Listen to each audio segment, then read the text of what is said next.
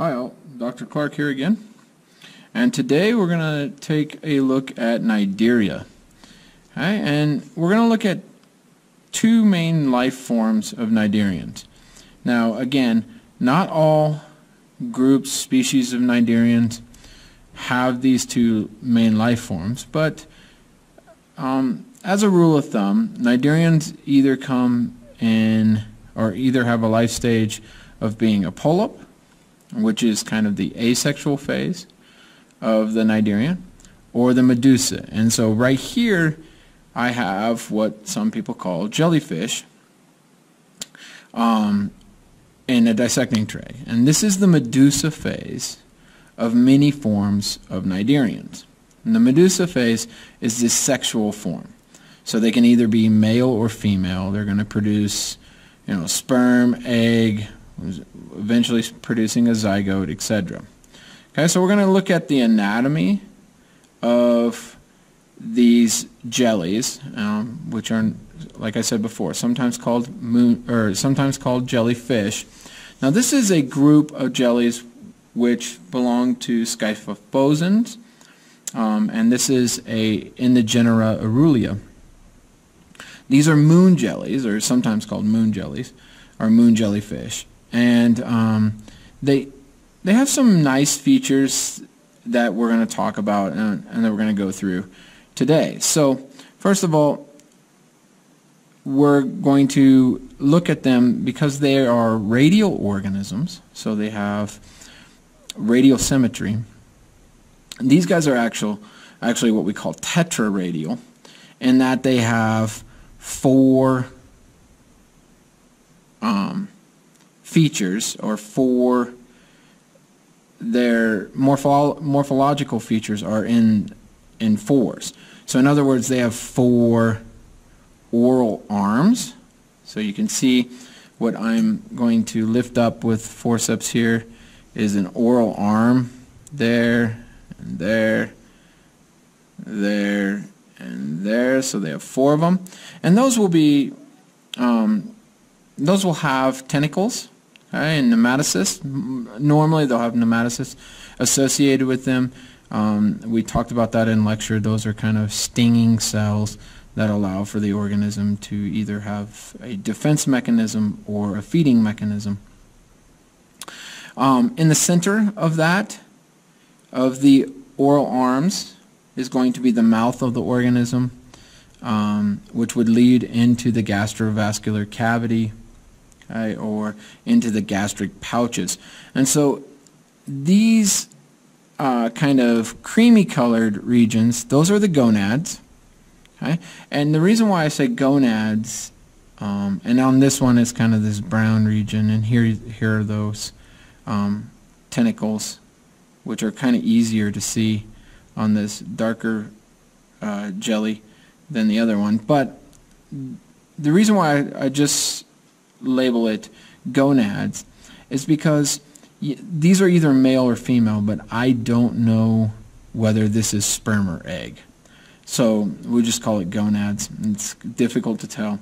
The other thing is the reason why I just label this Aurelia in the genera is it's also difficult to tell the species of moon jelly that you're dealing with.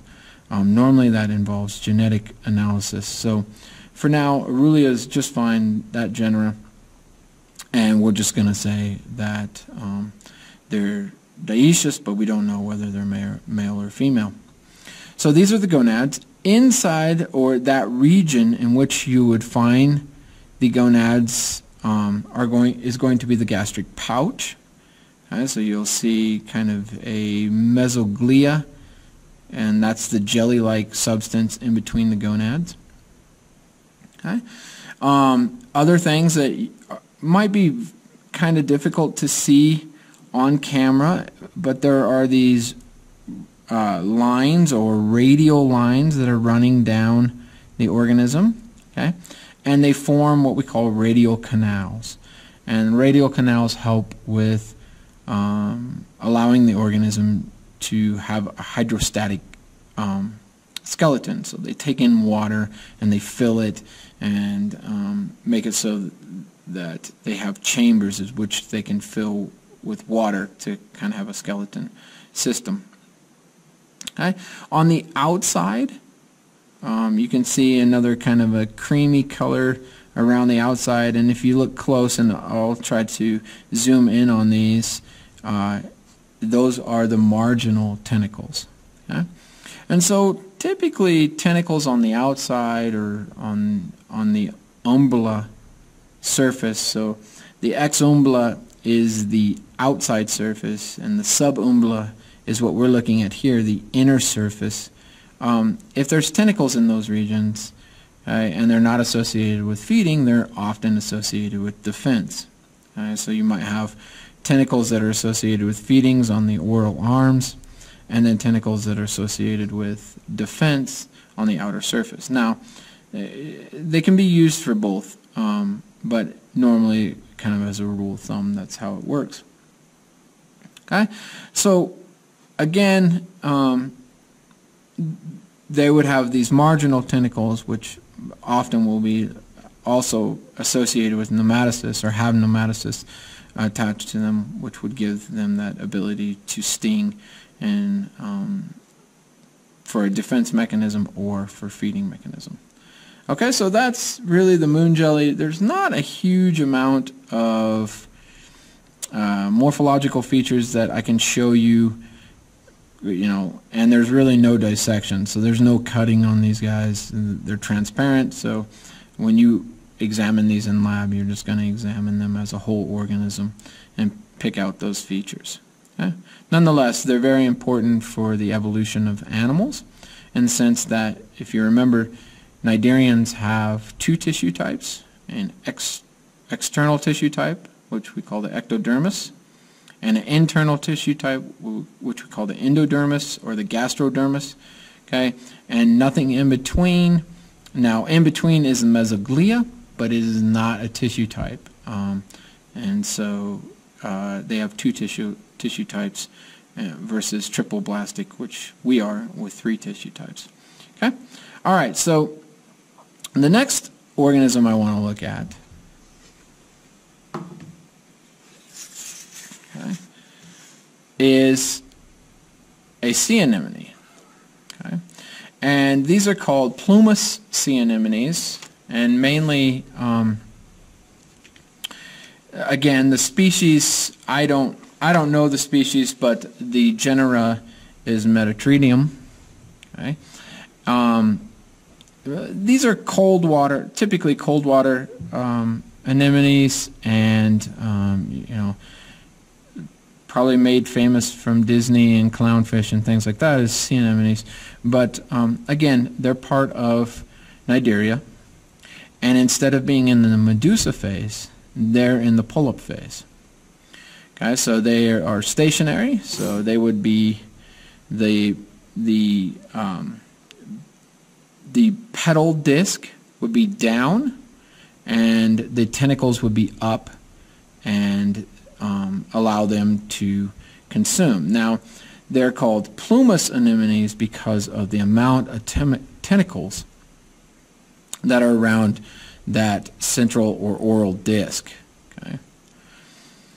And so there's some features that I want you guys to know. The petal disc, okay, or the basal disc of the organism, that's what's going to be attached to the surface, and that's also what allows them to move. So sea anemones do have a nervous system, just like the medusa jellies.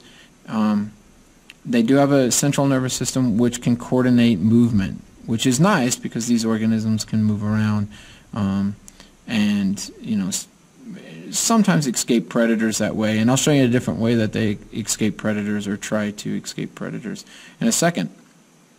So again, the oral disc is this region here, okay? This region here, with this being the mouth of the organism, and leading into a pharynx, which I'll show you in a second. Now, there's lots of tentacles. Those tentacles often will have nematocysts and have the ability to sting and allow for them to capture food in that form. Okay, now I also want you to know that there are these specialized features called acanthai. Acanthai, so there's a little bit right there, okay, and then I'll show you some on the inside. But acanthai have multiple different features, or multiple different purposes, I guess. It depends on the species that you're talking about.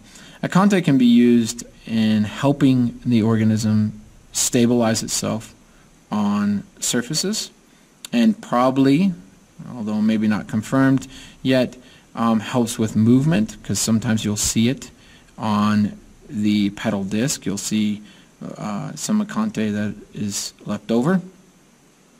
But it also helps with defense mechanisms. And so the acanthai can also be released out either through the mouth or through the pores in the basal body. And they can be expelled out with nematocysts all over them and cause a stinging sensation. And some species even have the capability to expel it and retract it, which is kind of neat. Okay? All right, so moving from the external features, okay, to the internal features. So I'm going to kind of flip it around and show you from the mouth of the organism, okay, which is here. So that's the mouth, and that would go into the pharynx. Now, I made a sagittal cut. I didn't cut all the way through. I don't like to cut all the way through because you damage a lot of things. So I like to just open it and then kind of spread it open so you can see some of the unique features that these organisms have.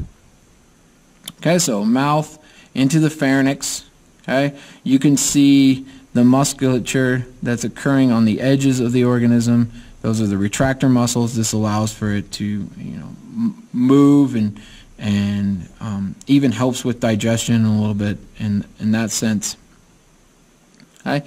You can also see gonads. So along these membranes, you can see kind of a cream color stacks that would occur along these membranes. Those are gonads. Now again, this is a pull-up phase. They can reproduce asexually, but this sea anemones can also reproduce sexually. Now, whether they're dioecious or monoecious depends on the species. Some sea anemones will be monoecious and some will be dioecious. So it really just depends on the organism. Whether or not they're reproducing asexually depends typically on the amount of food in the environment and things like that. Okay, so nonetheless, these are reproductive parts. These are the gonads, okay, and they'll flow down. They'll go around the gastrovascular cavity. Okay, so that pharynx that you can see here, you can see kind of stridation there, indicating that there's, some kind of muscle and some digestion that's probably going on in there, and then that would enter the gastrovascular cavity, where is right down here. Now, sometimes you'll see food particles and leftover food in that region. Okay? But around the region, around the gastrovascular cavity, you're going to see reproductive parts, and so you can see some there and there, etc. Now, you can see these fine filaments here, and there, and there, and down there, one that goes across right here. That's acanthai. Okay? So the organism has acanthai in their gastrovascular cavity, which allows them to expel it in defense, but also push it out and to help with kind of binding to substrates. Okay? So there's kind of the anatomy of sea anemones. Now, depending on the species and depending on the size of the organism, there are some other features that you'd be able to see, but the sea anemones that we deal with, those are the main features that I want you to be able to pick out during a dissection. Okay? All right, so the next version, we're going to move to the microscope, and we're going to look at another pull-up phase, which we call hydra, and this is going to be a freshwater version, and they're going to be alive. And I'm going to pull them up on the microscope so you can check those out. Okay, So under the microscope I have some hydra. Okay, so these are called freshwater hydra, or sometimes called green hydra. The computer screen's really not doing the color of the organism quite credit, but there are two hydra here, and you can see a couple interesting features with the hydra, and I'm going to point them out to you. So again, you can see tentacles, okay, and these tentacles would have nematocysts on them, which they would use for feeding. You can see a region in which sometimes is called the mouth of the organism. Okay. Other times it's called the hypostoma or hypostoma.